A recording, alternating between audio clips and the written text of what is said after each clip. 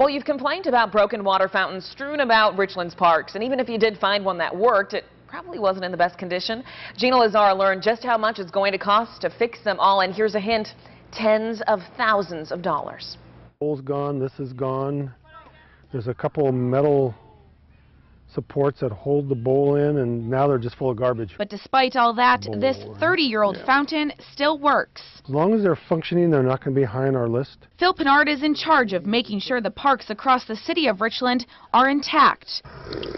He checks on bathrooms, picnic tables, and more recently, the water fountains. Complaints have rolled into the city about many of them being broken. Having water in a park is always nice. In fact, more than a third of Richland's parks have at least one broken water fountain.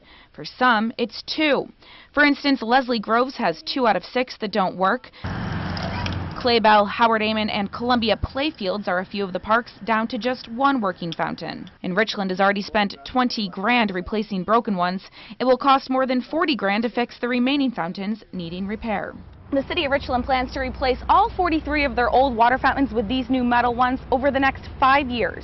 So it would be taking things that we've kind of fallen behind on and getting them repaired, replaced, fixed, whatever needs to be done. Parkgoer Jens Lund appreciates the improvements, even with the high cost. I think that it's nice anytime the money goes to support the community, gives back to the people who pay the taxes around here and all that kind of good stuff.